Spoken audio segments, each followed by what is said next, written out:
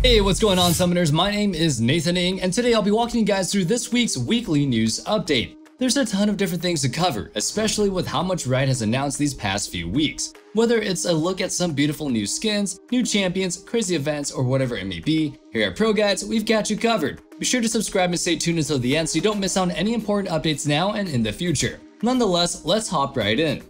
Starting us off strong, we're going to be taking a look at a few of the skins that will be hitting the live servers. While it's too late to actually provide feedback, it's not too late to get hyped up for this amazing new skin line. If you're a fan of Blood Moon, then look no further, as Riot has decided to add in the new Snow Moon line. This amazing skin series features the same demonic style and red highlights of Blood Moon while contrasting them with a nice snowy thematic. Joining this new line will be Alawi, Kayn, and Caitlyn. Each of these skins seem to be valued at $13.50 and will offer up to 8 chromas for you to choose from. Unfortunately, these will not have any additional new items such as icons or ward skins. Our last skin doesn't stop here, because hitting the live patch, you'll be seeing the all-new Ashen Knight Pantheon skin. This, similar to Ashen Knight Pike, is going to be an exclusive skin that is unlocked through the Mythic shop. With it, you'll be awarded a matching icon. If you're willing to spend the extra points, you can also get the Ember Woken Chroma with an enhanced icon. Speaking of Mythics, Riot is going to be testing out the new Mythic Chromas. For the first subject, we've got Final Boss Veigar. This new style of Mythic item will be released every 2 patches, and with it, it won't change any VO or SFX, but it will give you a new color palette for both the champion and their abilities. This one for Veigar will change him to be a nice pearl and purple color while adding a darker blue hue to all of his abilities, so don't miss out. Finally, we've got a ton of new emotes for you to collect while announcing that the Essence Emporium is coming soon. Featured in it will be a ton of skins, icons, and from our understanding, a few emotes as well, so be sure to save up. Before we continue on to our next big update, we want to remind you all to check us out at ProGuides.com. We offer tons of unique guides from just some of your favorite professional players. If courses and lessons aren't really your thing, then don't worry. We have challenger level coaches that are available 24/7 to help you out. So what are you waiting for? Go check us out and join the ProGuides family. Anyway, let's get back into the video and dive into what you're all here for. It took ages, but Riot has finally revealed a ton more information about the upcoming Star Guardian event. This event has as much effort put into it as a previous harrowing event, and it hopefully is a step up from that. To hype it up, Riot released a teaser that features a ton of new hints for the new SG skins, while also adding some callbacks to the older ones. Alongside this amazing video, they also released a new Star Guardian theme that was worked on by an entire team to truly capture the power of an orchestra and Riot's music team. Diving right into the important part, we've got the all-new skins that they announced. Let's quickly go through each one, and don't forget, this is labeled as a first release, so there still may be more to come after. Starting us off strong, we got Star Nemesis Fiddlesticks. Our beloved Fiddle mains don't have to wait anymore, as they've finally been blessed with a new skin that they were promised last year. Well, the wait is worth it, as this amazing splash art is extremely detailed and shows how evil Fiddlesticks is and how he's going to be fighting against the Star Guardians. This skin features all new animations and some great colors, so we hope that these chromas will be just as good. Next up, we've got Sona, whose splash shows her fighting in the Star Guardian city with interesting monsters floating in the background. Her and her green companion look to defend the city with an amazing color scheme and an overall awesome skin. If you're a fan of Sona, you'll definitely enjoy the animations that were all made for her different auras. Following Sona, we've got Kaisa, who unfortunately doesn't have a released splash art as of now. Her gameplay preview, however, features a great display of her bright pink uniform that offers some impressive and fitting sound effects. It makes us wonder how good the chromas for this skin are going to look like due to how bright it is. With her skin, she's also getting a visual effect that can be activated to show all game or just when she's shopping, which is a fairly unique mechanic. Moving on, we've got Echo, who is a seemingly random addition to the Star Guardian universe. While it is cool that he got a skin, it doesn't seem to really fit him as well as it could have. I feel like Urgot fits this a little bit better. Anyway, he sports a blue and orange uniform to match his new star-based abilities. To all of our Echo fans, you'll also be surprised to find out that he will be getting a prestige variant that thankfully doesn't feature random white and gold accents. Instead, this gives Echo some brighter colors that really pair well with his abilities while also granting him some nice golden shimmer. Overall, it's a beautiful representation of what a prestige skin should look like while significantly outshining the regular version. In the second part of the Star Guardian event, we are expecting to see Akali, Rel, Talia, possibly Quinn, and what seems to be Morgana. These will likely be released one patch after the initial release of Star Guardian, so keep your eyes peeled for some additional previews. While we're still on the topic of Star Guardians, the event is rumored to have a PvE mode similar to the previous Star Guardian event. However, while this rumor had a ton of backing at first, it is slowly losing its footing as Riot continues to share the extra ultimates that they've added to Ultimate Spellbook. Hopefully they're posting things like this as a bluff so that we can again relive the amazing experience that is Riot's PvE modes. Who knows, maybe this event will have a far better one. finish off our announcements regarding the Star Guardian event, we also remind you all that it is said that this event will feature a visual novel. This novel is a similar one to the Spirit Blossom, but we're hoping it'll be taken one step further and be an improved version of what the Harrowing was. Can you imagine a large-scale Star Guardian event with an amazing visual novel? Oh well, we can always dream. Now that we're finally done with the Star Guardian event, let's not all forget about our favorite ProGuides tradition. Today we want to ask you all, what champion would you love to see in your favorite skin line? Personally, I would love to have Talon join the Demon Blade universe, which, is that even a universe? I don't know. It would be amazing to see how Riot would reimagine them with a new color palette and theme. Regardless of what your answers may be, let us know in the comment section down below. Anyway, let's get back into the video and dive into yet another huge part of our news update with the newest ADC, Nilah.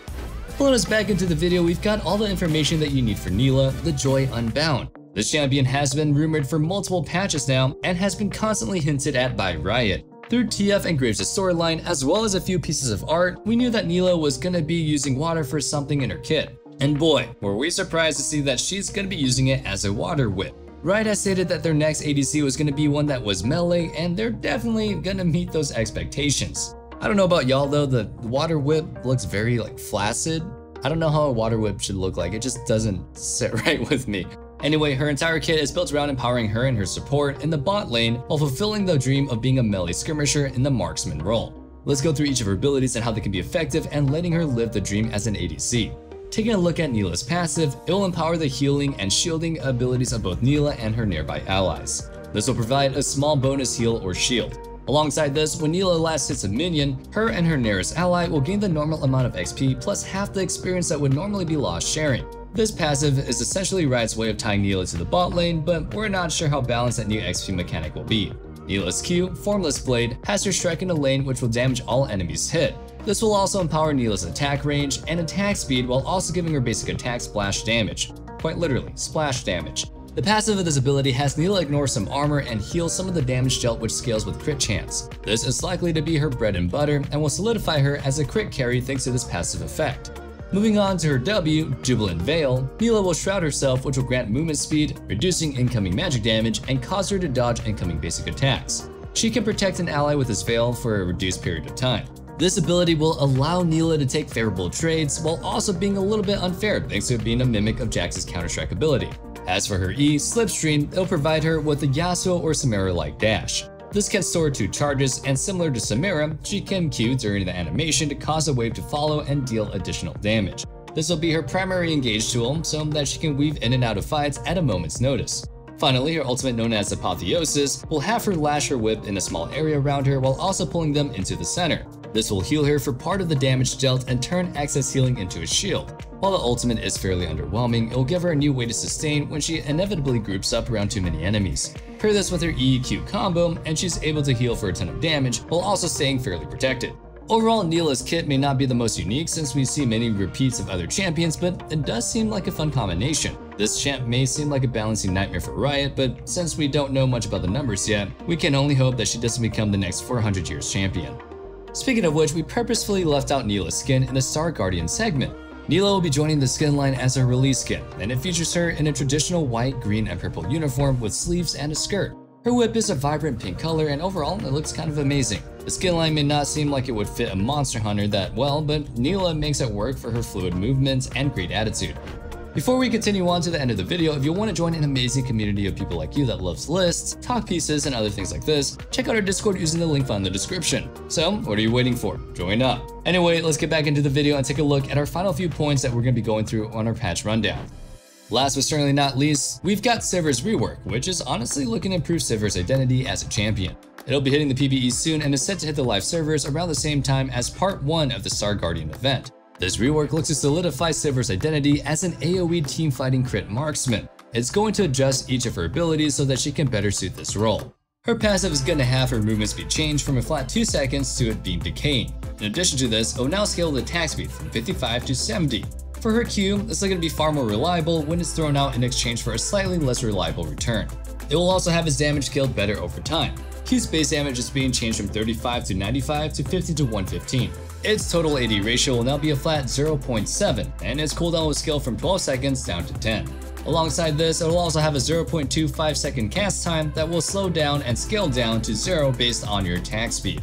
To help its damage scale, it'll also have its crit chance up by 100% bonus damage. Q's mana cost is being lowered, and its outward missile speed is being increased by 100, while its return speed is being reduced by 150. Looking at Sivir's W, it's going to help empower her damage by providing an attack speed buff that will now last for 4 seconds.